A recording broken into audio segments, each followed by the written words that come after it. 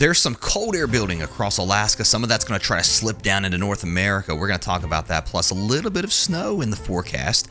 It's in the long range, but we're going to talk about how November could be one of the coldest starts we've seen in several years. And we're not talking about decades. We're talking about just going back maybe to 2019 or so, because it's been pretty warm over the last couple of years. This is the upper level temperatures. This is looking at about 5,000 feet. We talked about this yesterday, this grayish line. That's your temperatures above this level at 5,000 feet or below freezing.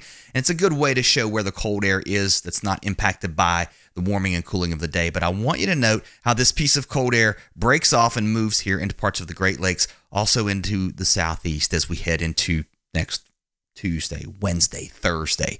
This right here, guys, could initiate our storm that we're looking at next week that could try to tap into some of this cold air and bring it south as we head toward the middle and the end of next week. It could even bring a chance for some snow across parts of, I don't know if we're going to get into the Appalachians. Still a lot of questions, maybe even into parts of the Northeast. And this might bring a setup where we pull a lot of cold air down into parts of the Great Lakes, the central U.S., into the east. I think it's looking more and more likely for the eastern U.S. because on the backside of this, and really the flip side, if you will, we're going to have sort of a ridge building up here across the southwest.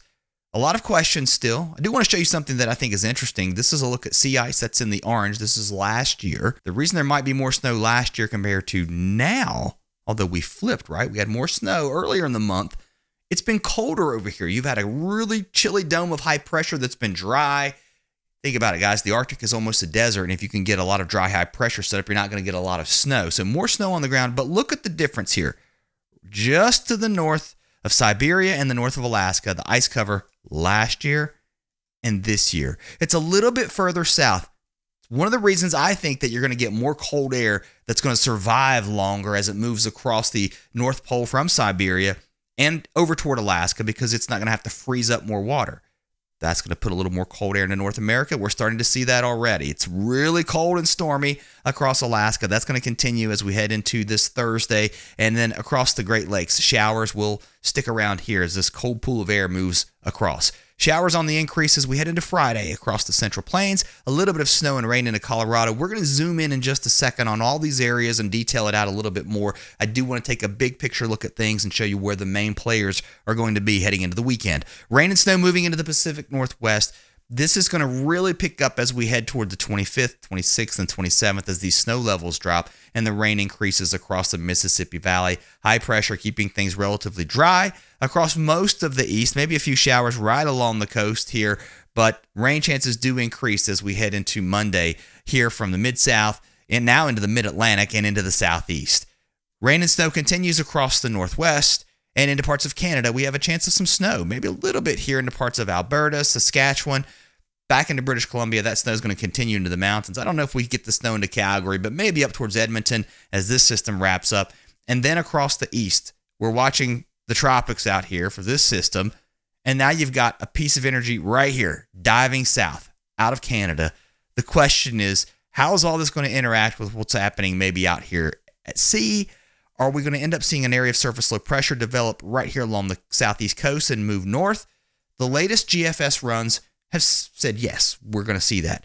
It's been consistently trying to show a little bit of snow here into the mountains, the Appalachians. Still, I'm not 100% sold on this because the European is quite a bit warmer than this, but it still has these features, just a little bit different looking. We're now looking at a week away, so let's watch this closely. But this is developing a really strong area of low pressure, putting some snow even into the northeast, and then it stays stormy here across the west into parts of British Columbia. Now, as far as the southwest goes, everything north of you guys, if anything, we're starting to see this ridge build trough. Are we looking at a really unsettled time here? And this would be a cold, again, start for November. We see warm air building back in. I don't think it lasts. Anyone who thinks it does, no, it's November. It's not going to stick around forever. But boy, it's interesting to see this cold start. And look how active we start to get here across the prairies. Maybe more snow on the way for you guys. There's been a little more snow last year than this year, but that might change. Just a quick look at the European, by the way, for this East Coast storm next week. Look, it's a lot different looking. I'll be dialing it in, watching all of this over the next several days. Look at the cold. This is the European AI. What do you notice? Troughiness, right? You can see this digging here into a lot of the east, at least over the different 50 members. This is the mean, so you get an idea of where that's showing up. I love tracking winter weather. If that's your thing, come back, subscribe. If you're brand new, thousands of you have just joined the channel. I used to be a chief meteorologist years ago. I worked in the TV business, been out of that for a long time. So if you enjoy winter weather forecasting, following the little nuances, I hope you'll subscribe and come on back. Let's look at the east. We'll zoom in here and we'll work our way across the country. High pressure keeping us mostly dry, at least across the southeast through Thursday into Friday. A few showers, maybe mixing with snow here into parts of the northeast. That moves away as we head into Saturday. Surface high pressure building in across the Hudson Valley. Return flow on the backside of this, bringing some moisture up from the Gulf, so rain chances going up across the deep south as we head into Saturday, also into Sunday. This cold high pressure sticks around here into the northeast. Temperatures a lot chillier the further north and east you go. On the backside of this, rain chances going up across Virginia, West Virginia, down into the Carolinas, into the southeast, and this moves toward the coast.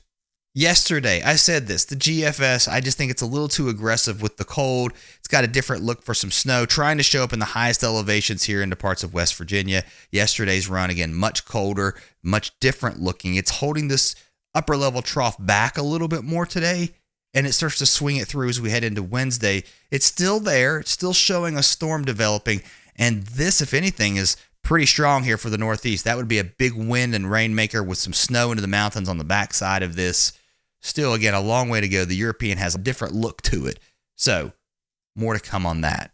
Let's go back toward the plains, where the rain is going to be increasing as we head into Friday. Now, as for Thursday, dry across most of Texas. Heading into tonight, the rain chances going up across parts of Oklahoma, especially southern Oklahoma. Then it spreads into the rest of the state, also into Kansas. Some high elevation snow back into Colorado. That pulls east as we head into Friday. There could be a few strong storms today and tomorrow across parts of Texas and Oklahoma.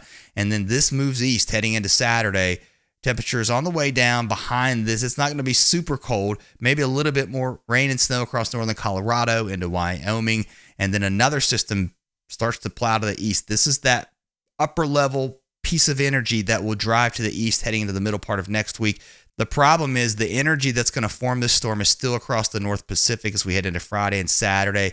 I think as this moves ashore, once we get toward the weekend, the models will start to have more data. Out here across the ocean, there's very little data getting plugged in. There's more here across North America, more surface stations, more weather balloons going up, so the models do a better job. Across the west, it's going to be stormy across the Pacific Northwest with snow expected here in the mountains of British Columbia. Rain coming down in Vancouver, Seattle, Portland, the rain on the increase, snow into the Cascades.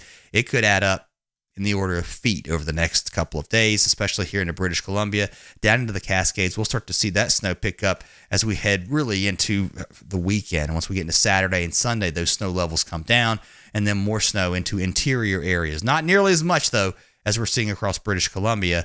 A quick look back at the surface map. There goes the storm.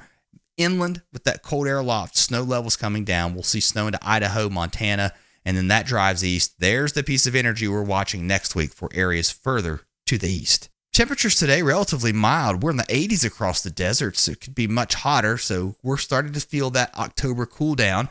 Very pleasant across the southwest. Vegas looking absolutely beautiful with temperatures much more tolerable than your midsummer heat. Here comes the cold, though, moving into the Pacific Northwest. Temperatures on the way down into the mountains. Highs much colder heading into Sunday.